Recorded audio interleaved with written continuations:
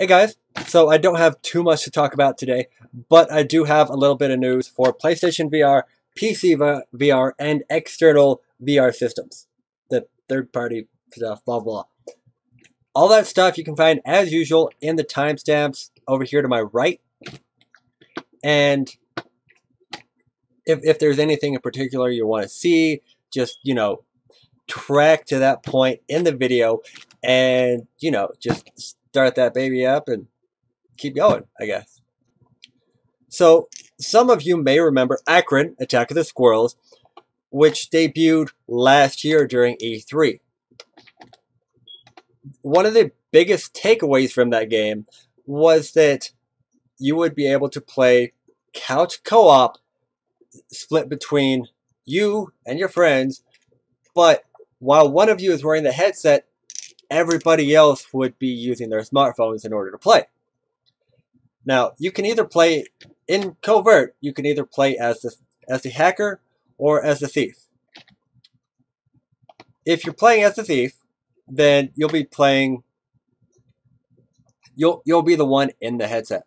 Whereas the hacker is going to be the one on the outside using their phone to break into all of these high security terminals. While it's geared more towards couch co-op, online play is also possible. All that being said, it's currently rated at 4.1 out of 5 stars on the Oculus Go. And like I said, it's expected to launch, on PlayStation VR on the 25th of February.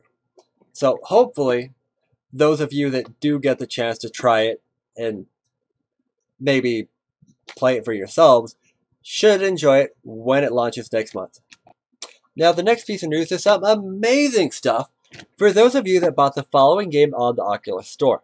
And that is that Audica, the rhythm shooter, which currently has an overwhelmingly positive consumer review rating, is launching on Quest next month.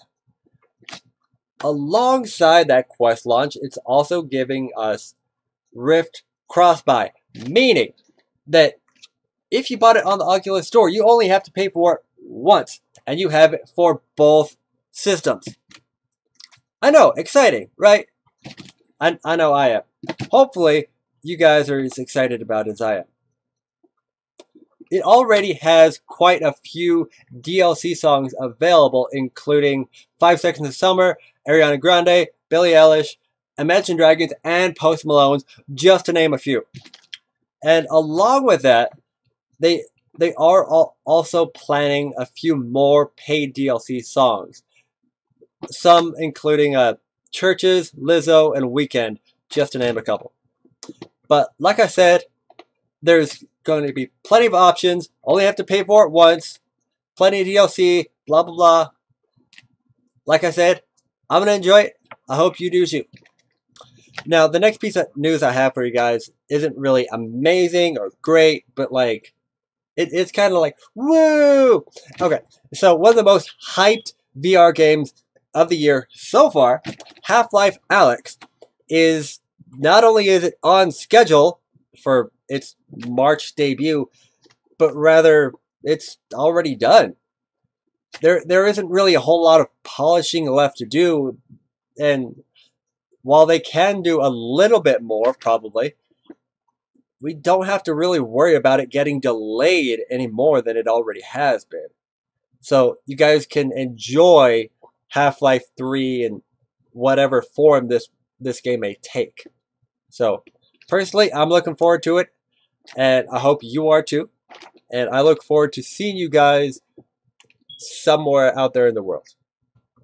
Okay, now the next thing I do want to talk about is that VR Gear has put out their list of the top 20 best PlayStation VR games that you simply cannot miss.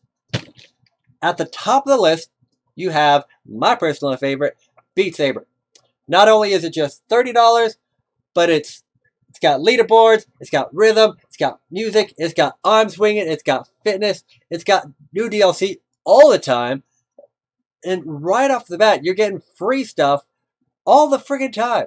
It doesn't even matter whether you pay for the extra DLC or not, but you're still getting free stuff and free levels and all that all the time. So you don't have to really worry about whether or not you're going to be getting your money's worth when it comes to this game.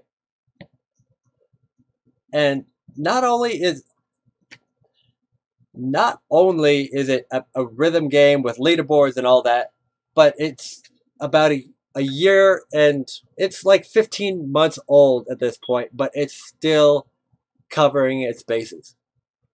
Next one, in spot number 2, you have Moss. This one is an action platformer game where you guide your little mousy friend through a series of platforms so you can try to help his family or his world or whatever. All the while, this is a delightfully charming game that, well, the story itself, it's amazing, and it gives you a chance to take a break from all the stresses of the outside world, as you would expect from video games. Next one is Borderlands 2 in VR. This one is more experience based. This one's going to come in at about $50. However, it is more of an action shooter, as I'm sure you could probably guess from the Borderlands title. It's a first-person shooter, and not only that, but if I remember correctly, I think it supports the aim controller, but don't quote me on that. Next up, you have Superhot in VR. This one is $25. However, there's also the Superhot Mind is Software bundle, which is going to run you $40. That bundle comes with not only the VR version, but the base console version. In so doing, I do have to remind you guys that those versions are in fact different and will lead you through very different levels than one another. So just because you play through one doesn't mean you know all the levels of the other. Does that make sense? But in this one, time only moves when you move. Well, sort of. It moves significantly slower. You'll end up learning that when you practice and play through a few levels. But anyway, you are responsible for surviving all the way to the end when there's countless people trying to kill you. Thankfully, you are still able to stop time and manipulate things as you're going around, provided you have the, reflexes to do so. So assuming you can think on your feet well enough to do it, then you'll make it through all the way to the end. Next up, we have Creed Rise to Glory. This one is the fighting game that every PlayStation VR owner must have. This one, well, as opposed to a standard fighting game like, I don't know, Tekken or Street Fighter or Soul Calibur, one of those games that you might have on your countertop. I don't know what you play. This one is in fact going to be entirely boxing, as you could probably guess. You know, based on the whole Creed thing. But this one not only has a story mode with difficulties, but has a multiplayer mode, which I've debuted on this channel previously. Personally, I enjoyed it. It was good to be able to get some live action from another player out there, people that actually enjoy more of a live action VR fighting game. So not only is it a good fighting game, but it gives you a good workout as well. So you'll be able to lose some weight. I know I need to lose some weight. Anyway, that one is going to fit your needs for the fighting genre. Next up, we have Firewall Zero Hour. This one is a must-have for any looter enjoyer. It's a shooter game built from the ground up specifically for altered and virtual reality. And it does take into consideration that you'll be using both the motion and the DualShock controller. However, the aim controller, which you might be able to see, no, you can't. The aim controller is also compatible with this game and is preferred by the millions of players that are already playing this game.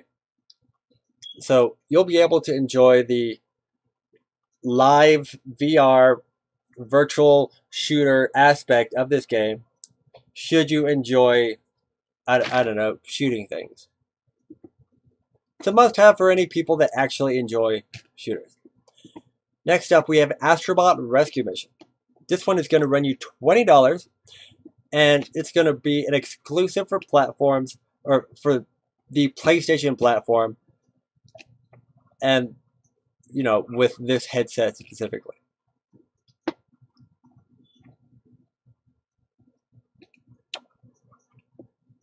Sorry, getting kind of tired, but I think that's enough. I've droned on long enough. This segment's about 7 minutes long at this point. So I hope you guys enjoy this list and my voice and all that. So I think I will bid you guys a fond adieu.